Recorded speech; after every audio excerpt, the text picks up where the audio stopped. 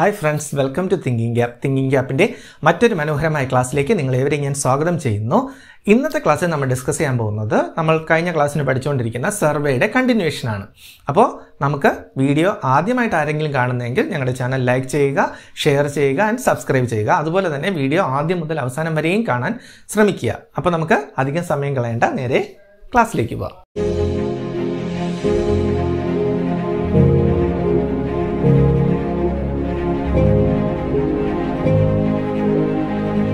So ഇന്നത്തെ ക്ലാസ്സിൽ നമ്മൾ ഡിസ്കസ് ചെയ്യാൻ പോകുന്നത് നമ്മൾ കഴിഞ്ഞ ക്ലാസ്സിന് പഠിച്ചത് സർവേയിനെ കുറിച്ചിട്ടായിരുന്നു. ഇന്ന് നമ്മൾ ഡിസ്കസ് ചെയ്യാൻ പോകുന്നത് ക്ലാസിഫിക്കേഷൻ ഓഫ് സർവേസിനെ കുറിച്ചിട്ടാണ്. Classification of surveys. അപ്പോൾ നമ്മുടെ first one, surveys may be classified in to different ways. അതിൽ ഫസ്റ്റ് വൺ എന്ന് പറയുന്നത് classification based on nature of field.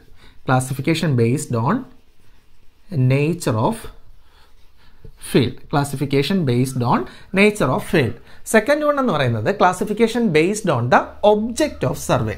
Classification based on the object of survey. Classification based on the object of survey. And third one എന്ന് പറയുന്നത് classification based on methods employed in survey. Methods employed in survey. Methods employed in survey. Methods employed in survey. And fourth one എന്ന് പറയുന്നത് classification based on instruments employed. Classification based on instruments employed. Instruments employed. അപ്പോൾ സർവേയുടെ classification 4 തരത്തിലുണ്ട്. 4 എണ്ണം എന്ന് പറയുന്നത് nature of field, object of survey, methods employed in survey and instruments employed. ഇതാണ് 4 തരത്തിലുള്ള ക്ലാസിഫിക്കേഷൻ എന്ന് പറയുന്നത്. അതിൽ നമ്മൾ ഫസ്റ്റ് ഡിസ്കസ് ചെയ്യാൻ പോകുന്നത് classification based on nature of field. First one എന്ന് പറയുന്നത് classification based on nature of field. അതിൽ ഫസ്റ്റ് വൺ എന്ന് പറയുന്നത് land survey. First one land survey. First one എന്ന് പറയുന്നത് land survey. Survey conducted on earth surface, അതാണ് land survey എന്ന് പറയുന്നത്. അപ്പോൾ survey conducted on earth surface ആണെങ്കിൽ അതിനെ വിളിക്കുന്ന പേരാണ് ലാൻഡ് സർവേ എന്ന് പറയുന്നത്. സെക്കൻഡ് വൺ എന്ന് പറയുന്നത് marine or navigation survey. Second one marine or navigation survey. അപ്പോൾ മറൈൻ ഓർ നാവിഗേഷൻ സർവേ ആണ് സെക്കൻഡ് വൺ എന്ന് പറയുന്നത്. അത് പറയുന്നത് survey conducted under water. Survey conducted under water ആണ് മറൈൻ ഓർ നാവിഗേഷൻ സർവേ എന്ന് പറയുന്നത്. അതാണ് മറൈൻ ഓർ നാവിഗേഷൻ സർവേ എന്ന് പറയുന്നത്. അടുത്ത തേർഡ് വൺ എന്ന് പറയുന്നത് ഏരിയൽ സർവേ. തേർഡ് വൺ എന്ന് പറയുന്നത് ഏരിയൽ സർവേ. ഏരിയൽ സർവേ എന്ന് പറയുന്നത് survey conducted on aeroplane in air. അപ്പോൾ survey conducted in aeroplane in air ആണ് ഏതെന്ന് പറയുന്നത് ഏരിയൽ സർവേ എന്ന് പറയുന്നത്. അതാണ് നേച്ചർ ഓഫ് ഫീൽഡിൻ്റെ സർവേസിനെ 3 ആയിട്ട് ക്ലാസിഫൈ ചെയ്തിട്ടുണ്ട്. Land survey, marine or navigation survey and aerial survey എന്ന് പറയുന്നത്.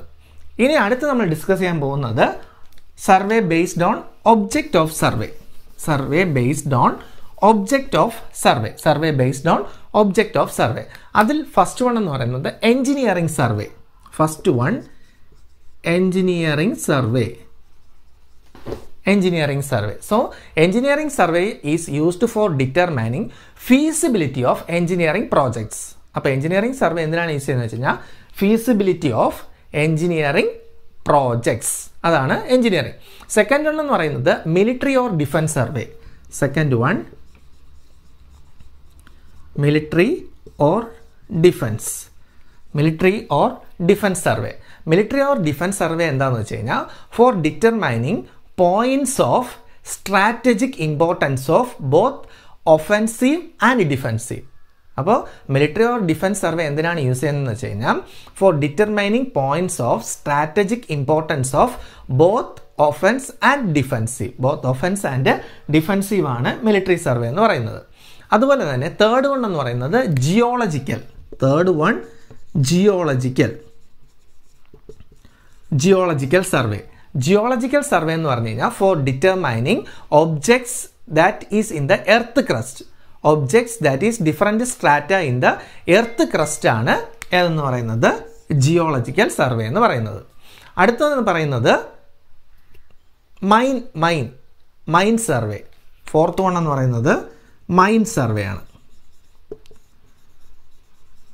Mine survey. അപ്പോൾ ഒബ്ജക്ട്സ് ഓഫ് സർവേയിൽ അടുത്ത ഫോർത്ത് മെത്തേഡ് എന്ന് പറയുന്നത് mine survey four exploring the mineral Worth such as gold, copper, call.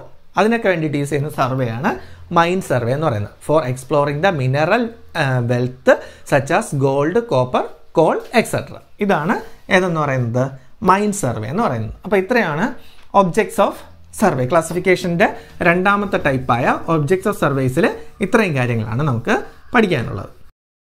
അപ്പോൾ നമ്മുടെ തേർഡ് വൺ എന്ന് പറയുന്നത് classification based on methods employed in survey. അതിൽ നമുക്ക് രണ്ടെണ്ണമാണുള്ളത്.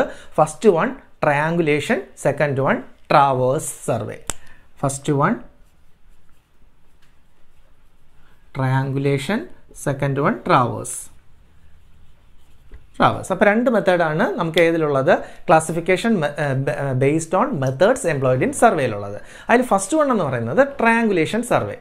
അപ്പോൾ ട്രയാങ്കുലേഷൻ സർവേ എന്ന് പറഞ്ഞു കഴിഞ്ഞാൽ triangulation is the basis of trigonometrical or ജിയോഡോട്ടിക്കൽ surveys ആണ്. അപ്പോൾ ട്രിഗണോമെട്രിക്കൽ ഓർ ജിയോഡോട്ടിക്കൽ സർവേസ് ആണ് ഏതിൽ വരുന്നത്, ട്രയാങ്കുലേഷൻ സർവേസിൽ വരുന്നത്.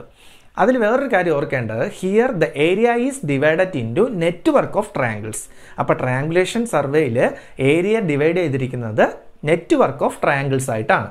അതാണ് നമുക്ക് ട്രയാങ്കുലേഷൻ സർവേ എന്ന് പറഞ്ഞു കഴിഞ്ഞാൽ. സെക്കൻഡ് വൺ എന്ന് പറയുന്നത് traverse survey. Traverse survey means determining the length and directions of consecutive lines.